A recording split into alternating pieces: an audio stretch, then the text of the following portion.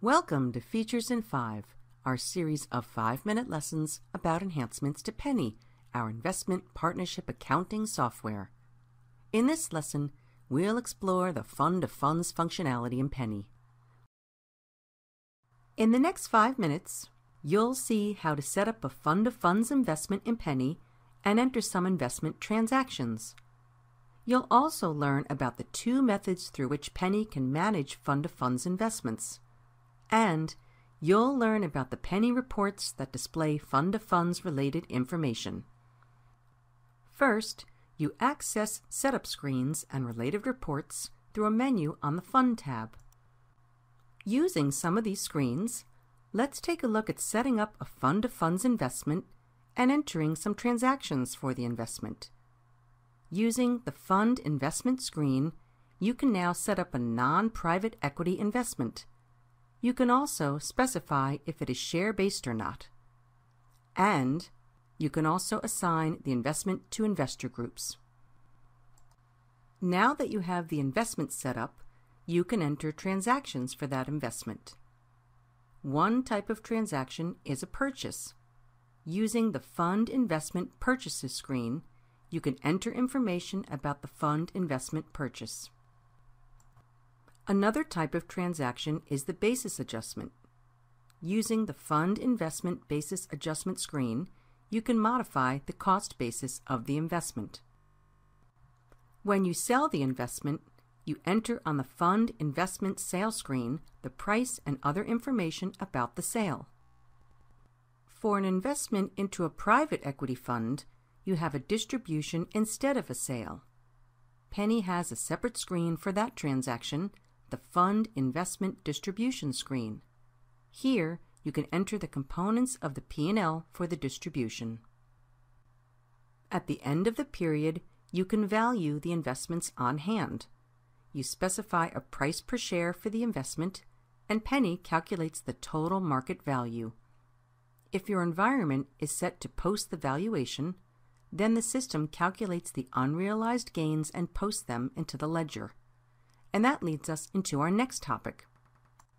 Let's look at setting up Penny to manage fund-of-funds investments. Penny can manage these investments through one of 2 methods, posting or non-posting. With the posting method, fund investment transactions are entered into Penny, and Penny calculates unrealized gains based on the investment valuations. The investment transactions are processed through the general ledger, and Penny allocates the income to investors. For investments into private equity funds, Penny provides commitment, call, and distribution transactions. For non-private equity investments, Penny provides purchase, basis adjustment, and sale transactions.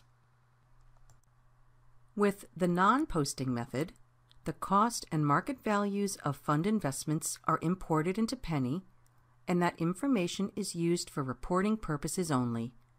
The activity is not processed through the general ledger, and investor income is not affected. This method is typically used for clients that have a separate portfolio system for fund investments, and they just want to bring into Penny limited information for fund reporting.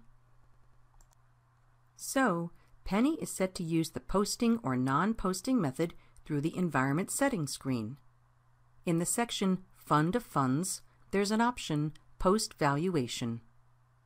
There's also an option Lot Relieval. For share-based fund of funds investments, Penny tracks the investment lots and how they are relieved on sales.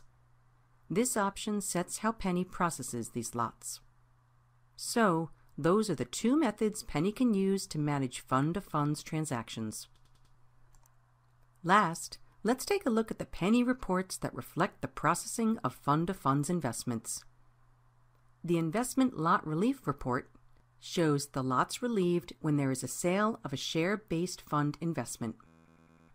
The Fund Investment Activity Report displays all the transactions associated with fund investments. This includes calls, distributions, purchases, sales, and basis adjustments. And the Fund Investment Valuation Report has a variation to display the price, value, cost, and general ledger balances that support values set to post. So, that's our look at fund-to-funds investments in Penny.